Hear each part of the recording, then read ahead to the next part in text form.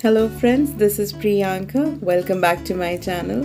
In today's video, we are going to create diamond art. Now these are small raisins, gems, whatever you can call it. I just call it diamond art. And it was my first time doing this kind of an, diamond art creativity. So I found it really nice. Actually, it was a little time consuming, but very, very, very interesting. And my kids enjoyed it too. Now these are small mandala circles which I got. Diamond art usually can be found in the form of a painting or even in the sizes of small canvas.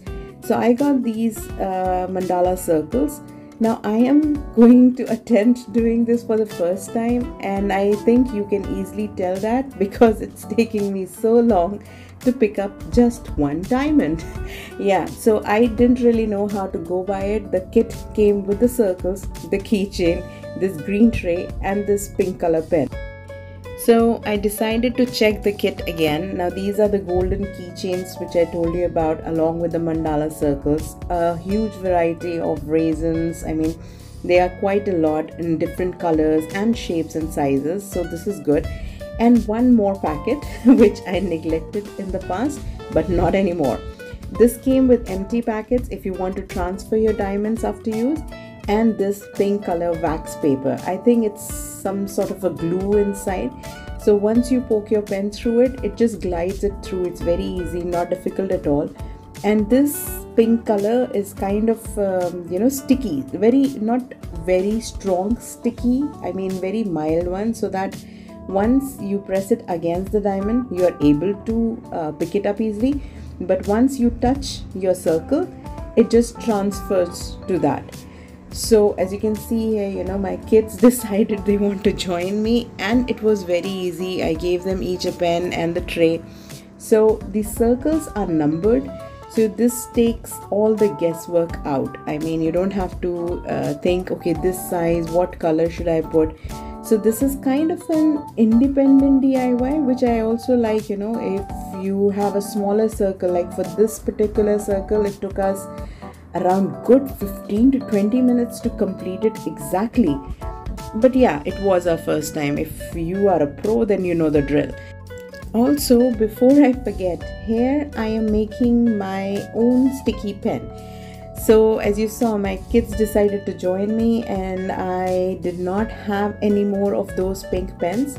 So what I ended up doing is this tool that you see. I'm sure if you have a ballpoint pen, or if you even have a pencil, even that would work. So I just added some double-sided tape to the front of it, and I tried it out if it can pick up the diamonds, and it worked. Only one recommendation: if you do make this kind of a tool for yourself, don't use a very strong adhesive. I mean, you do want the diamonds to leave your tool and then to stick to your platform. Like you see here, when I'm trying to push it through my circle, each and every time it does move. So I have to adjust it every now and then, so that is a little bit not so smooth. So but anyways, I soon got the pen back, so yeah, everything was fine. And after that, I mean, it is very smooth, it is very fast. You just have to follow the numbers. Each packet that you will get of the diamonds is very well labeled, so it takes all the guesswork out.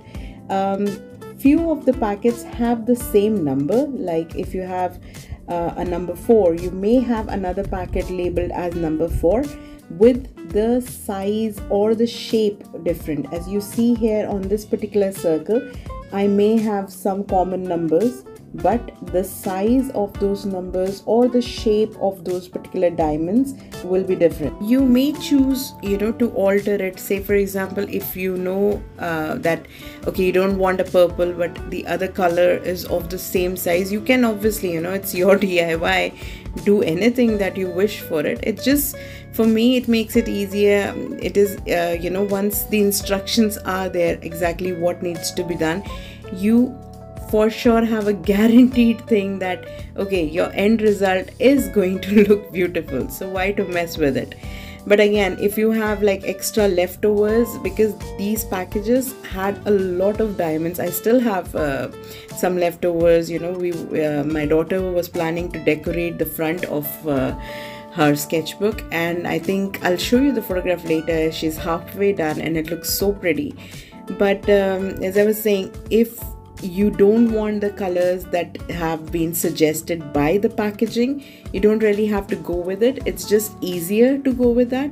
Sometimes I do not know, whenever we are, you know, I'm making any kind of a drawing or painting, and my kids come, you know, once it's unfinished, I kind of feel that I have this pressure that okay, they want a good, you know, result out of it, that mama, you've been doing this for so long, and what have you made so long? So I do want that if I've given something an hour or even lesser sometimes, you know, I do want a good output. So this kind of takes the you know, edge off you. You can be guaranteed that no matter what you're doing, if you're watching TV or you can take a break or something like that, your result will be good. So that's something, you know, I like as a win-win situation.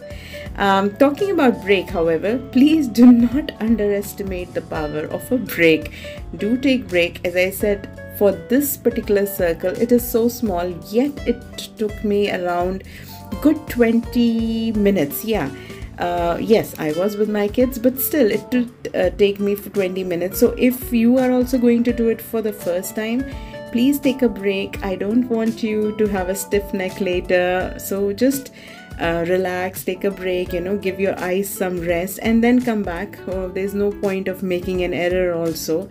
So just enjoy the art, I would say. I did enjoy it. I liked the creativity. I liked how it turned out at the end. So I really did enjoy it. So thank you so much for watching this video. I really hope you do try out diamond art. If you do, please leave your comments below. And please do like, share and subscribe. I will see you next time with another video. Stay safe, stay healthy. Bye-bye.